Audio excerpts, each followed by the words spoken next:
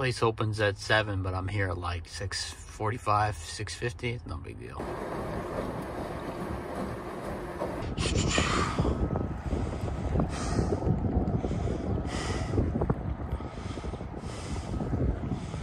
Yep. So right now, I'm passing through the road into the national forest, the apalachacola or something. I don't know how to pronounce it. The apalachacola National Forest in near Tallahassee, Florida.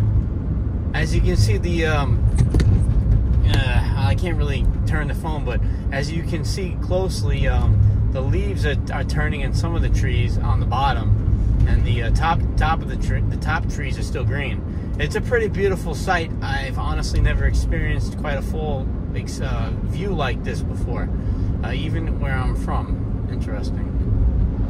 And it's pretty cool. Yeah, it's pretty fucking cool, man.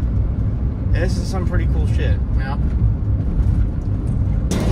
So as you can see, the national forest stretches for miles and miles.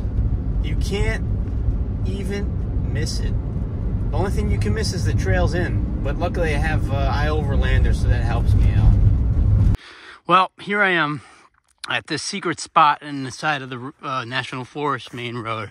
I have my van right there, and I set my my tent up right there. I'm going to be sleeping in the tent tonight, or at least I'm going to attempt it, because I want to get used to sleeping in a tent just in case I end up in a world with no electricity and gas.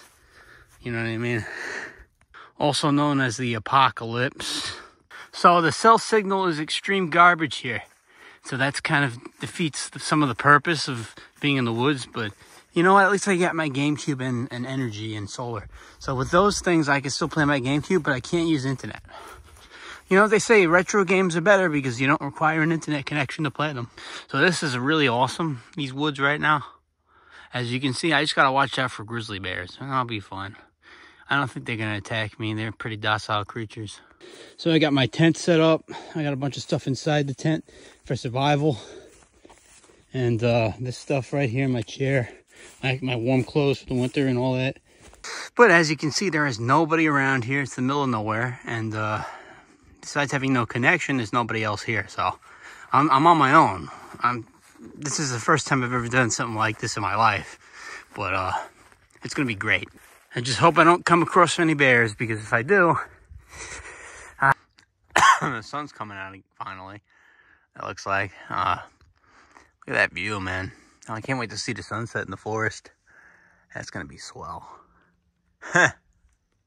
So I was going to camp and sleep in my tent for the first time in my life in the Apalachacola National Forest. But unfortunately, the I don't know if she's a game warden or one of the park rangers or whatever, lady came up to my van, and she's like, you can't disperse camp here during hunting season. It's going to be hunting season starting tomorrow. I mean, you could stay here tonight, but then you have to get out of here tomorrow. And I was like, you know what, I'm just going to get out of here now. And so I got out of there, you know, because I don't have a Florida hunting permit. And so I just got out of there because of that reason, and also because you know, I just moved into my van, and I'm not really ready to start hunting until I settle into van life and start being able to sleep into a tent. You know, I mean, sleeping in a tent. Another thing is I have to get used to van life first, one step at a time. You know, then maybe somewhere down the line I could start hunting. But I'm not ready for that yet. But once I am, I will do that. Especially during the apocalypse, when you need to learn those skills anyway, right? So anyway, but the main reason I left was because you can't disperse camp during hunting season, so I had to leave. So right now, I'm passing through the road into the national forest, the apalachacola or something. I don't know how to pronounce it. The apalachacola National Forest in near Tallahassee, Florida. As you can see, I can't really turn the phone, but as you can see closely, the leaves are turning in some of the trees on the bottom, and the top of the top trees are still green. It's a pretty beautiful sight. I've honestly never experienced quite a full view like this before, even where I'm from. Interesting. And it's pretty cool. Yeah, it's pretty fucking cool, man. This is some pretty cool shit. Yeah. Well, here I am at this secret spot in the side of the National Forest main road.